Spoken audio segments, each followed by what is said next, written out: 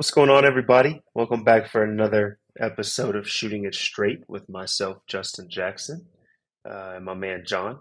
Coming back for another installment. Before we get started, I want to give a shout out to Johnny T-Shirt, uh, the place to go for any apparel needs when it comes to UNC, and then also Congruity HR, where Tar Heel fans can get a free payroll and HR needs assessment. So shout out to them for sponsoring this episode and all the other episodes involved. But John, man, it's an interesting time right now. I guess moving forward, you got one more game of regular season ACC play. You got the ACC tournament, and then see where where Joe Lenardi and the bracketology committee, uh, tournament committee decides to put them and what seed to put them at. But obviously, you can't go over any kind of ACC win. Obviously, uh, last game, North Carolina won 84-51 against I think just a less talented Notre Dame team. Obviously, they're 12-18, 7-12 in conference. So they I think they're just less talented. Have a little bit, you know, not as many good players as North Carolina does. But at the same time, I think there's some takeaways that you can definitely have even in a game like that where it's a blowout. First and foremost, I think we should definitely take time to kind of talk about, it was senior night and kind of talk about what that kind of means and what this class of seniors mean.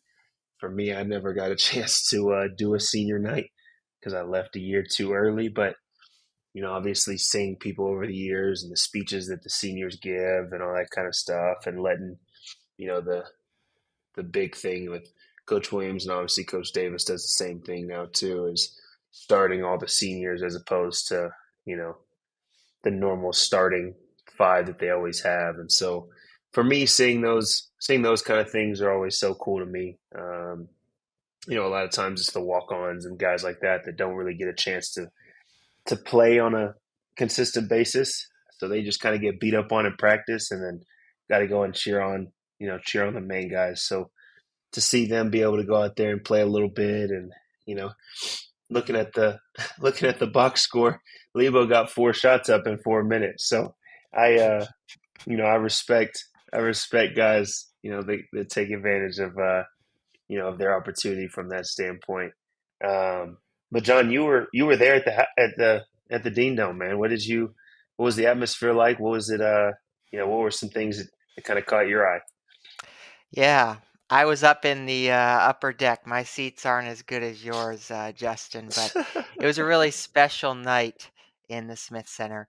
As you know, Justin, being a part of the team, obviously, playing at Carolina for all those years, the Carolina family is really special, and there's certain moments when the kind of curtain gets lifted a little bit, and fans, media, everyone at the Smith Center on certain nights gets to sort of feel like they're part of that family experience as well. And I think that was really playing out last night with Armando and RJ. Potentially not RJ's senior night, but he went through the ceremonies. There were just so many little moments that happened throughout the course of the game. Armando shooting 2 3-pointers, and then Roy Williams standing in his little corner section and kind of giving a little shrug, acknowledging that maybe, Armando wasn't always shooting as much when Roy was around. But hey, Armando went and he hit the shots. He made 2 3-pointers. So you have to give him credit there. And a lot of emotional moments too. I mean, the standing ovation that Armando got, that RJ got, that all the guys got as they were walking off the floor, and the big hug from Hubert Davis really stands out to me. Also, after the game was done, Roy Williams came down in the tunnel and he gave a huge hug to Armando and to RJ as well. So just one of those nights that, it kind of represents Carolina basketball in so many different ways. And I think a game that wasn't necessarily memorable on the court, but everything that happened off the court made it a really special night. Yeah, and obviously, I went through, I guess, 3 years of having senior nights. And one of the coolest things for me is kind of the response from the fans when it comes to the seniors. No matter really what impact on the floor the players necessarily had, um, just the reactions from the fans and the energy and the way that the atmosphere is on senior night is just it's a pretty dope experience, and obviously it's always better too whenever you when you're going into a game and you win by 30 on senior night. That obviously makes it way better too. But to see to see Mondo get a standing ovation, obviously everything he's done for this program, all the records that he holds and has broken and is continuing to break, and then obviously RJ, with what he's done without, throughout his career, but then what he's done this year is just, it needs to be appreciated. You don't get many opportunities to kind of see guys have seasons like RJ's having, or to see guys break records like Mondo has broken. Like those records that are up there. You look at the names that were in there. I mean, there's Ralph Sampson, there's Tim Duncan. That's 20, 30 years ago that these records have been standing. So, there's definitely an appreciation that should be there. I think looking into the actual game itself, it's hard to it's hard to really hold much of the numbers and much of the stats and things like that to a high regard because of the talent level of this Notre Dame team. They were just less talented than North Carolina is, and so it's tough. You look at somebody like Jalen Washington, who was 4 for 5, 2 for 2 from three, 5 rebounds. You kind of look at that, and it's like, and then I even looked, kind of at what his season stats are, and he's only averaging 8 minutes, 8 minutes a game, for 30 games or whatever. But you look at his numbers, and it's like 68 from the field and like 57 or something like that from three, and it's easy to look at the stats and look at games like this and say, oh, you know, this guy should have more opportunity and this guy should, be in these situations more often. But if we're being realistic, the team, the competition level just isn't what it's not what it is going to be going forward, going through the ACC tournament. Obviously, can't forget about the Duke game before that, but then going into the NCAA tournament, you're not going to see any teams like Notre Dame. And so, I think there's little things. Cormac Ryan shot the ball well, even coming off the bench and, you know, playing in that different role. Seth, I thought, played really well. I thought Seth was really solid on both ends of the floor, which is kind of what he's been for the majority of the season.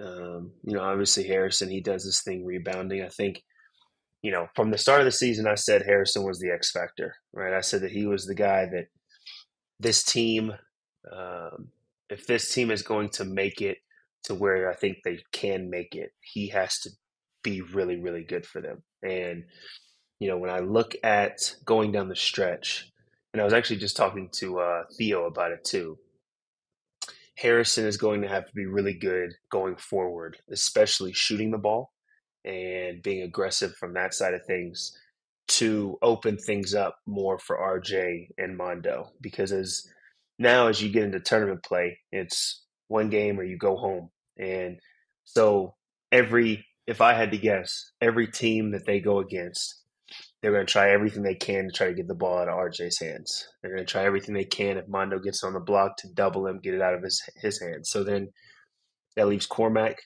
and Harrison mainly as the two guys that are going to be outside, either shooting the ball, making plays off of closeouts, or whatever that looks like. And so I think Harrison, going into this stretch of games, I think is going to, it's going to be big for him to step up and be big, kind of how he's been all year, but even to another level. To win a championship, everybody has to chip in, everybody has to play well and play to their best ability. A lot of times, it just takes one or two guys to have an off night, unfortunately, in the tournament for a team to be able to slip up and knock you out. So, when I look at Harrison, obviously 5 for 16, it's a different type of vibe because it's senior night. You're coming off the bench and things like that. But 5 for 16 is going to be tough, going forward for this team to be as good as they can.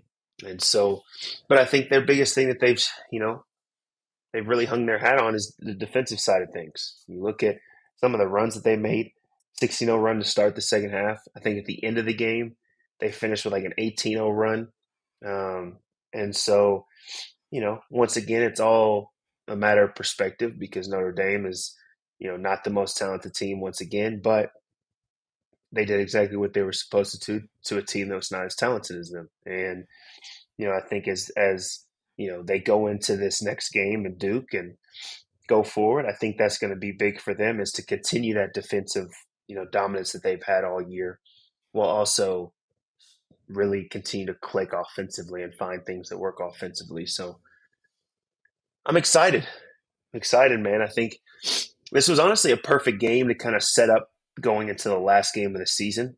I feel like, not necessarily because it was a blowout and it was, a game where everybody could get involved and get touches and things like that. But, you know, now they can go into, you know, these next few days, get some rest, start to really look in on, okay, what's our mindset going into Cameron against Duke and go in there fresh as possible. Obviously, at this point in the season, nobody's really 100%. That's just the way sports work. But you can be as fresh as possible going into this game now because of, how minutes we're able to be, divvied up in this Notre Dame game and things like that. So I'm excited going forward, man.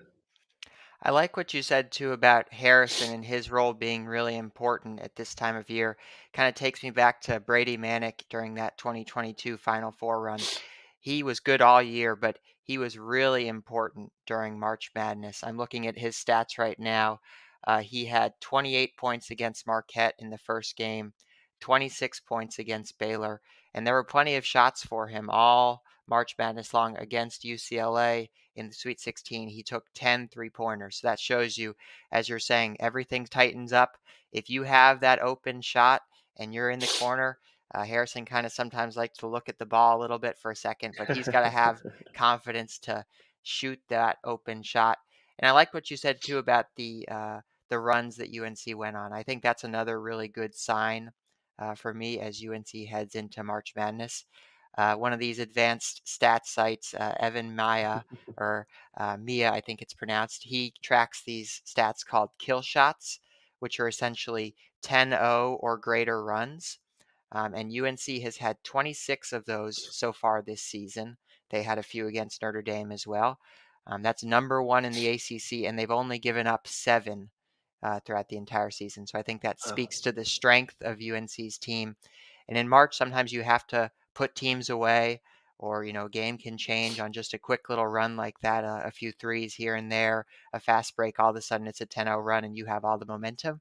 So I think seeing UNC put Notre Dame away early with some big runs and really come out and dominate the second half as well with that 16-0 run, as you referenced, that's another kind of positive sign for me heading into March Madness. yeah, and I think the bigger, obviously 20, these, what did you say, 26? They've had 26 hmm of those, quote unquote hmm kill shots.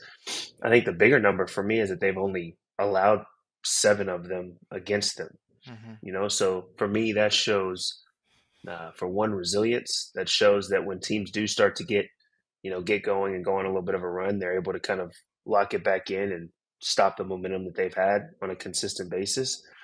But two, I think going back to what you were talking about with Harrison and Brady, it's funny you say that because that's exactly the comparison that me and Theo were talking about. The thing with basketball is you always have to give up something. That's just how it works. So when you go against a team like this North Carolina team, you're not going to give up open shots to RJ. You're not going to give one-on-one situations on the block with Mondo. Um, you're not going to give just one-on-one isolation situations with Elliott necessarily, especially with how he kind of looks like he's getting more and more comfortable and kind of figuring out his spots and where to be aggressive and things like that. So a lot of times, let's say for instance, if they start going to the post and they're doubling, then a lot of times you're giving up open looks outside because you just don't want to give that up. So, and I think the biggest thing with Brady was Brady. There was no hesitation with Brady. There was none. Obviously, he was. I would say more of a. He was titled as more of a shooter than Harrison is. Um, but Harrison's also shown that he can shoot the ball pretty consistently throughout this year. And so, what I'm looking for going forward is, can Harrison step into these shots confidently, no hesitation, knowing that, hey, this is the best shot for our team in this certain possession? I think a lot of times guys think that, hey, if I get I need to do more than me just catch and shoot or me just taking whatever is easiest. When a lot of times that's the best thing you're going to get for that possession. Um, so I think that's going to be big. And at the same time, I think Cormac is going to be right there with them too. Those are two guys, like I said, they're going to have to give something up, and more than likely, it's going to be outside shooting, and it's going to come from those two guys because they're not going to give up RJ, on a consistent basis being open. And so I'm very excited and very interested to see how they handle kind of that responsibility, I guess I would call it, not even pressure. But I'm sure they can do it. And Harrison's shown, and Cormac's shown it a couple games too. But when big games come, those guys, usually step up pretty well. So interested to kind of see how it goes, and you know, the poise and the maturity level. I think now going into tournament play is going to be big for this team. They've got a lot of older guys that have been around. We always talk about it. Besides Elliott, guys that have been in college for a little bit of time. And when it comes to tournament time, there's going to be all of these ebbs and flows. A team might go on an 8-0 run against you, and you have to take a timeout and figure out, hey, what are we going to do to stop this run? Or you might go on an 8-0 run, 10-0 run, go up by 10 or 12, and a team comes back out and they go on their own 6-0 run. So it's kind of one of those things where it's like, you know, the maturity level has to be there, and you have to be poised and you know as cool, calm, and collected as you possibly can be as the tournament play goes on. So, and I think these guys have shown that they've got some of those, they've got some of those guys that are able to do that.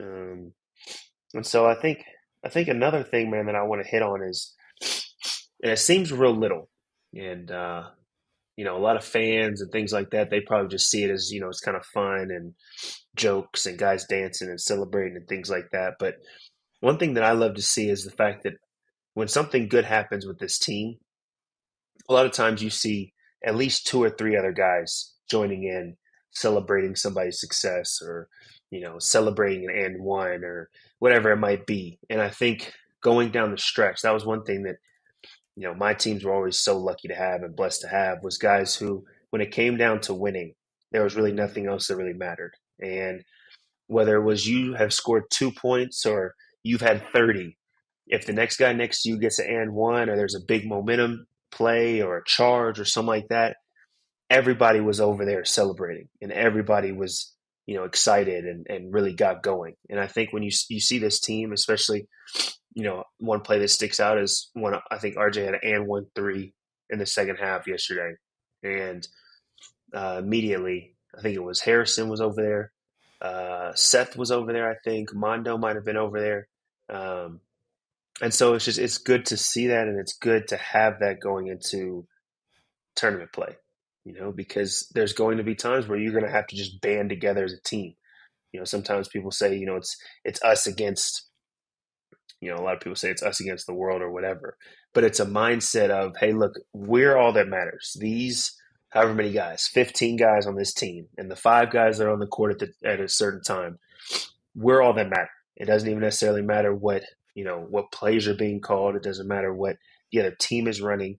Like, we're the ones that control where we go. And I think that's a good sign to see, especially going into this time of the season, to kind of see them gelling at this time. I think that's going to be huge for them. Yeah, absolutely. And you can even give specific examples, like someone like Paxton as well, who, he came to UNC. He played so much the last 2 years now. It was at Brown, of course, and he had to know that he was coming into an ACC environment where his minutes would be cut. But still, he's remained engaged the entire season. I mean, even just the fact that both he and Cormac didn't get to start last night, they were seniors, but the walk-ons got to start. And they kind of accepted that role and, got to still get their send off. They got to, leave to a standing ovation and things like that. But I think that sort of permeates up and down the roster. You could see in the pregame ceremony when the guys were raising up their jerseys as sort of the senior day ceremony. Everyone was so excited for each other. And you need that, especially going into March. Because, another thing, and Justin, you know this as well as anyone, when it gets into March for college basketball, the team is around each other a lot. There's a lot of time together in Washington, D.C., where the ACC tournament is, a lot of open practices and, time on the road together in March. So if you have that team chemistry, Yeah, I mean, I think it's I mean, people don't realize how much time you do spend with each other, especially on the road, and especially come tournament time. You know, for instance, with the ACC tournament, you're gone for basically a week, and so you know, if you have study hall, you're in there together doing it. If you have tutoring, you're in there doing it together. Meals, every meal you do, unless you like go with your family or something like that that's in town, you're there as a team. Team meetings, you're there all the time, and then you room with another teammate. So you're literally with these people 24/7. There's no breakaway. There's no like, hey, I'm gonna go do my own thing. Like, no, you're in there, and so having a group that gets along really well um, and enjoys being around each other is huge. You know, I think people miss the off the court and how it affects on the court situations. You know, if I don't really like being around somebody, then let's say we go into a game and that player messes up. More than likely, my reaction is going to be totally different as opposed to if I'm really close to him, I really rock with that player. That situation is going to be way more encouraging and way more like, hey, come on, next play, whatever, as opposed to like annoyed and angry and those little things. So off the court, gelling is just as important as on the court. A lot of times off the court is what kind of gets the on the court gelling to start to happen. And, you know, I think that's what you've kind of seen this team, even though it's such a new team with each other and so many new pieces from the start of the season. I think that's kind of what you've seen is the guys have, you know, begin to buy into, hey, this we're in this together, and you know, let alone that once the NCAA tournament time starts, and yeah, you're only gone for a couple days at a time, necessarily a weekend or Thursday through Sunday type situation, but for that you're doing media, you're doing open practices, um, you're doing all the same stuff that I was talking about as far as team meetings, team meals, all that kind of stuff. There's way more media coverage of the NCAA tournament. So, it's just one of those things where, you know, being in the right place as a team on and off the floor is probably one of the most important things at this point in the season. Um, and I'm seeing signs that they're in the right place going forward. So, hopefully, I hope that they can continue doing that. Like we've talked about it before a couple times. There's not many guys on this team that have really won at a high level. You have RJ and Mondo who made it to championship game 2 years ago. Yeah, 2 years ago. Um, but then they come back this year or this past year and don't make the tournament. And now they come onto a team that's top 10 and really has high hopes and things like that. So, you know, I'm very interested and excited to see how bought in these guys are. I think that's a big thing. So, you know, I think it'd be interesting to see.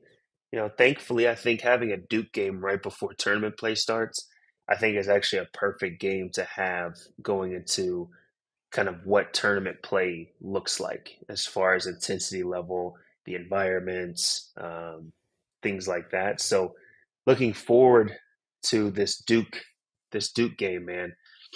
When we talked about the last game that they played against Duke, the biggest thing for me was the matchups and how do they match up? How do the guards match up with each other? How do the freshmen match up with each other? How do the bigs match up with each other? And I think when you when you look at the game, I think obviously McCain had a really good game for them. McCain and Roach had good games, and Filipowski put up some numbers offensively.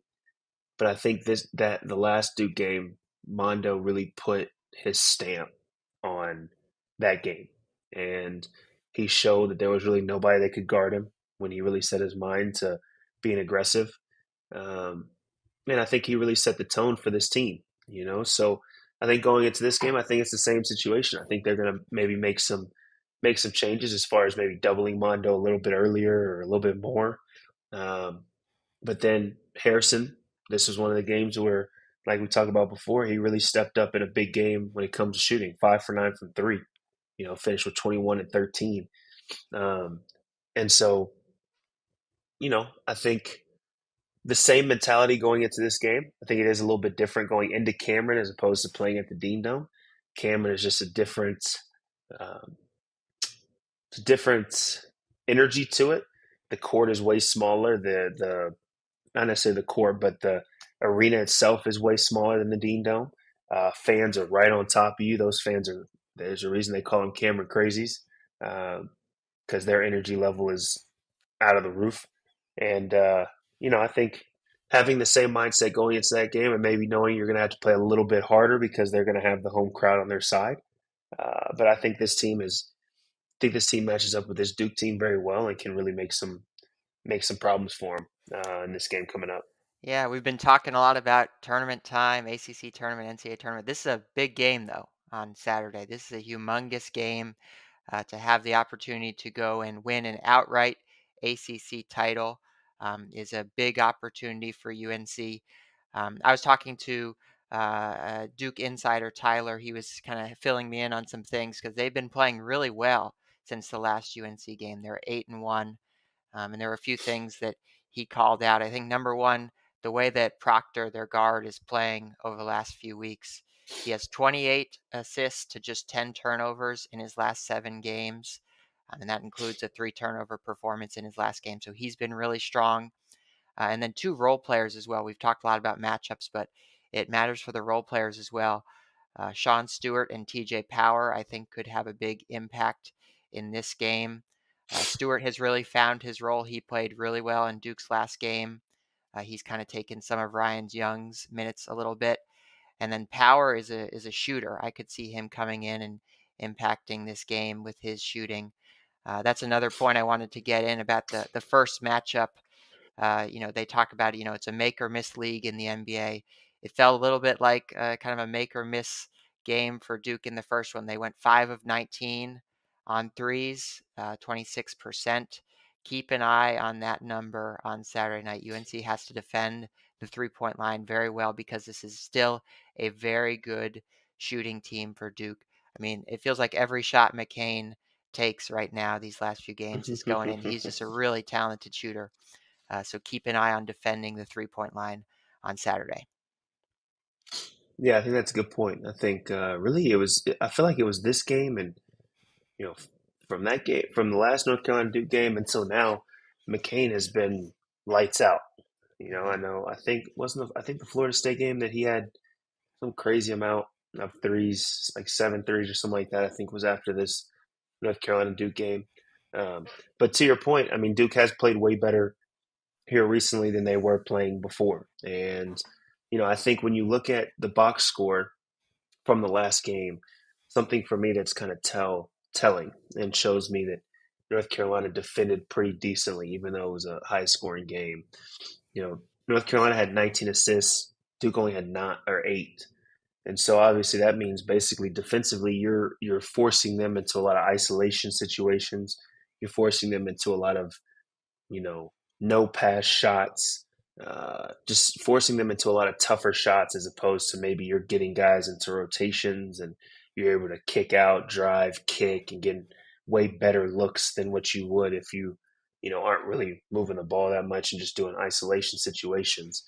Um, and then you look at the turnovers. I mean, North Carolina took care of the ball. They only had 5 turnovers, and Duke had 11, which isn't a lot. But you know, out of those 11 turnovers, 9 of them were steals for North Carolina. So I think those numbers, even though it doesn't seem like those would be huge numbers, those are kind of telling for me because that kind of shows what was done on the defensive end. And outside of this game, North Carolina's done the same thing defensively, kind of game in and game out, except for a few outliers. But going into a game like this, you have to have that same mentality of we're going to make everything difficult. We're going to make all their shots contested. We're going to run people off the line. If we're going to run McCain off the line because of how he's shooting, or Roach because of how good of a player he is, and we're going to match the energy of guys like Stewart and Mitchell and guys like that really come in and kind of affect the game from that standpoint. So I think it's going to be a way better a way better game on Saturday. I think these are two really hot teams. I think Duke is really really hot right now, like you said, 8-1 in the last 9, and then North Carolina has been pretty consistent throughout the season, but they seem to be playing their best brand of basketball kind of going down the stretch. So should be fun, man. I mean, what better what better time to have these two teams playing at their best than the last North Carolina Duke game before tournament play starts? I mean, there's not much better of a situation. So, I know these guys are going to get I know these guys are going to get fired up. I know fans obviously are going to get fired up, um, and kind of make what this rivalry is, once again, and should be a lot of fun. We'll see what happens, man. Yeah, absolutely. I think too, the energy is going to be in Duke's favor in the stadium on Saturday. That was such a big part of the first matchup. It felt like UNC was out hustling. They were using the home court advantage to their advantage, and UNC finished the season with a 14-1 home record. So they had a true home court advantage this season in the Smith Center. It'll be interesting to see how they respond in Cameron. Justin, with the little time we have left here, I'm curious, do you have any memories? Can you remember anything any of the Cameron Crazies said to you? Just any perspective on playing in Cameron Indoor Stadium for us? You know what?